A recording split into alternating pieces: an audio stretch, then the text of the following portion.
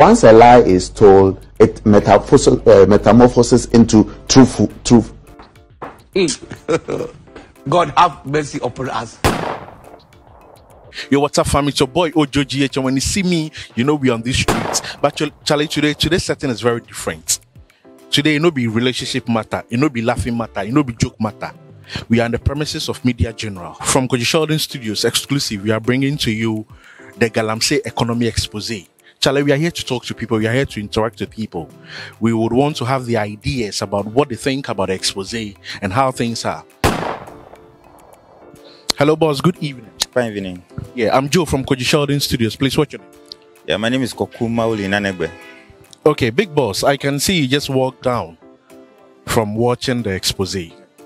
First of all, what do you make of it? Very disappointing that at this state of our country, where people, pick up appointments to occupy offices in expectation that they are going to work in the interest of the people, and they get to those offices and it's all about themselves. So I am really disappointed about the way things are going, and there must be a change of approach. And to tell you honestly, I have no sympathy for anybody caught by Tiger IPI Anas and his mode of operation. No. I mean, if you are caught, you must face the consequences, because you see, you are going to public office to serve the people. And in fact, those people who are being caught, in fact, if you check their paycheck, it's huge, and they already know what they are going in for. But to go beyond that and be working in their own interest, I have no apologies. I have no sympathies for them at all. And I want to urge Anas to do much more. In fact, they have to take that to, get all the corrupt people out of the system. I'm all for it. Okay. So you feel this is a right step in the direction? It is. Master, you check. Now corruption is getting endemic, and it's becoming a daily activity. And for some of us, it is sickening. And this is the only way. People don't want shame. And for me, this is the only way we'll be able to, expose all of those things. And it's the only way we'll be able to deal with the corrupt people in society. Okay. The president sacked the minister. Yeah. What do you make of that? Do you think it's a right call, or you think it's a camouflage of all of these happenings? To be honest with you, for the sacking, there have been a lot of calls for the sacking of the deputy minister, even the substantive finance minister, for incompetence. Those calls were not heeded by the president. In fact, he was asking that there are some discussions with the IMF, and so he should be given time, or the minister and Ken Oforiatta and Charles Edugbahin should be given time to do that. And for Anas to do this release, and for him to quickly act and sack the minister in his finance ministry, I think it looks a cover-up.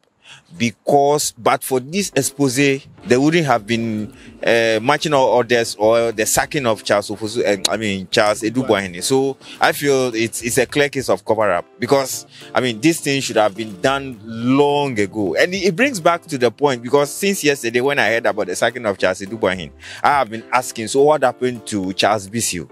Charles Bissell has also been caught on tape about the same thing, receiving money over Galamsey, but he's still there. And so I see this one as a cover-up, because you see, it's at a point where the members of the majority are also asking for the sacking of some of them. So the president is under pressure and felt that he needed to do something to cover himself and his government. And for me, that's what I see about the entire action of sacking Charles Edugbahin. Okay. Going forward, what do you think Anas should be doing, right or wrong?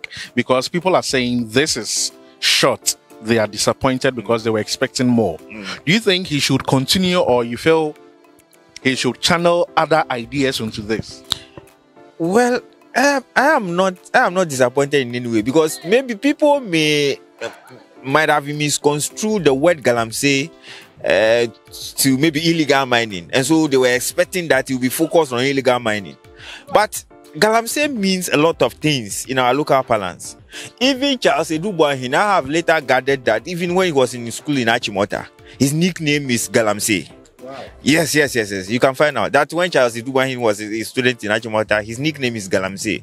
So it meant a lot of things. And Galamsey in our local parlance means and they are talking about the economy. All manner of things, illegalities are going on. So when I saw the headline, it meant a lot of things to me. But if Anas has a lot to other things to do, I am saying that if you can go after anybody, if he's the chief executive, it is a watchman, if it's a security person, if it's a minister who are all taking bribes, he should go after them. And for me, I do not know what else people want him to do.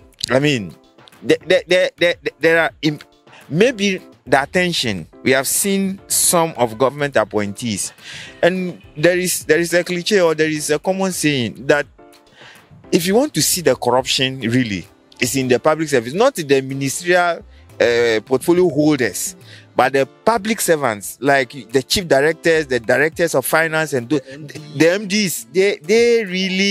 They are the ones really involved in corruption. So maybe he might his attention to those places and maybe what we expect, because some of us, we get sick. You get into office to work to better the lot of the people, and you want to use that opportunity to enrich yourself. It's something that fights sickening. And I'm surprised because Akufo-Addo himself, when he was coming to office, he was advising his appointees, in fact, to be appointees, that if you are coming to office to work with him and your mindset is to make money, go to the private sector. And he has come to office and a lot is happening and no action from him. And so we expect him to take a lot of action. We need to sanitize the system. The corruption is too much. Investors are complaining about corruption. And you can just imagine, among the embassies, if you have embassies who are promoting businesses and the businesses will come and be complaining about corruption, would they invest? No. So what becomes of our investment drive and everything? So that is a real focus. And I'm urging Anas to continue to do this. We have a lot of honor to give to Ahmed Zwale. He was doing all these things and he had been killed. And I know that Anas feels threatened because he's human. Doing all these things, can happen. Yes, but some of us are behind him. We are praying that God will grant him life. We need more of Anasis in the system to do this, because for me, I think it's the only way we'll be able to fight corruption in Ghana. All right. Thank you so much for talking. You're welcome. Big Boss, good evening. Yeah, good evening. Okay, so I can see you're just walking from the expose view. Yeah. What do you make of it, please? What do you think about the whole Galamsey economy expose? Well, I think it's a good expose. I actually expected a very long, Galamsey expose actually gave me the mindset that it's going to be a long expose. It was quite short, but it's just that I'm very disappointed as a citizen, as a youth to be specific. I don't see where the country is going. For leaders of this caliber to, have such behaviors in high offices, I can only imagine the type of governance we've had for the past 6-7 years. And I think we can see end results of it. So I think I'm actually very sad. And I know it's going to take a very long time for us to build some courage and hope for the youth of this country. Yeah. Okay. So my next question, what do you make of the Deputy Finance Minister? Some people would argue he's just receiving a token. Yes. Some would also argue it's bribe. Whichever way, what do you make of it? Well, like we all know, Anna's principle, that's how he usually comes to you. But as a leader, as someone in a very high office, I think you should have some integrity and you should, put yourself at a particular level that some of these things shouldn't get to you. I think he's a minister of state, right? Yeah. For finance. I think he stooped too low. Having to looking at the video, it was so obvious that he obviously, got carried away, because I was surprised. When the video started, their interaction with the sheikh and the other person, I think it was quite calm for some time. And when the money was actually put on the table, that was when everything switched. So I was like, wow. This just tells me a person, of his caliber, who he is.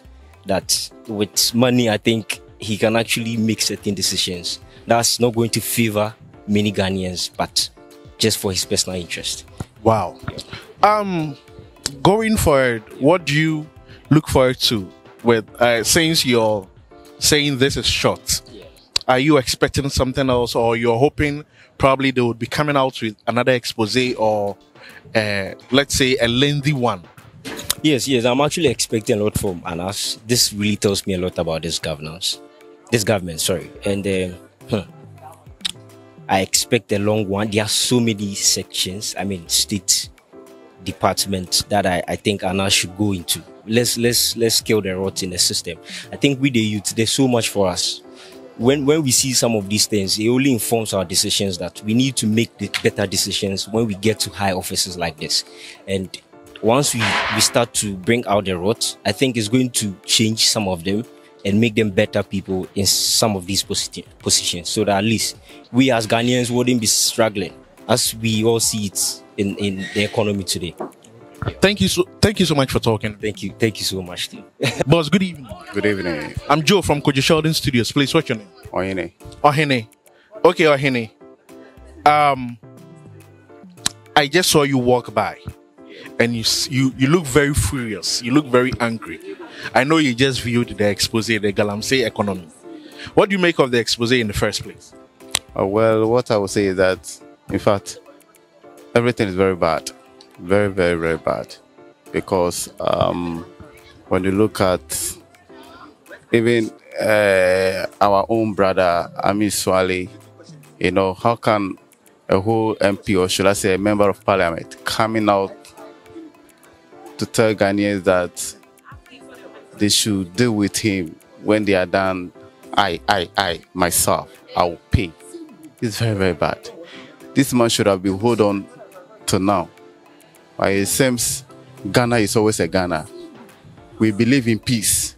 But yes, the people are using the peace to do things that are not contrary to the peace that we are talking about. So I believe it needs to be hold on, but it needs to be taken on. But it seems Ghana is always a Ghana, like I said earlier.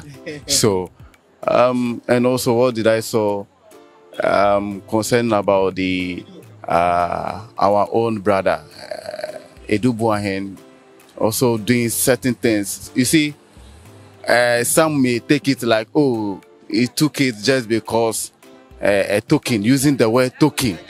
But I want to pull the attention of Ghanaians that when we talk about token does not mean what we saw this evening.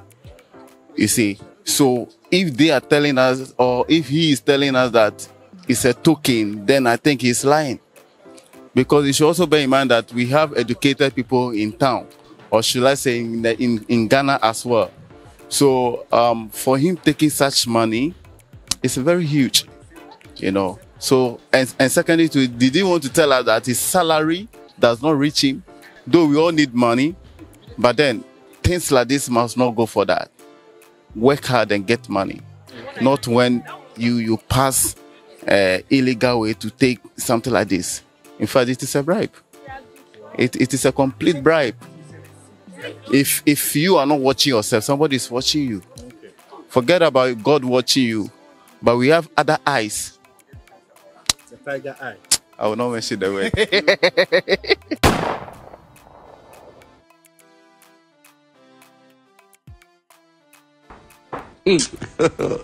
God have mercy upon us.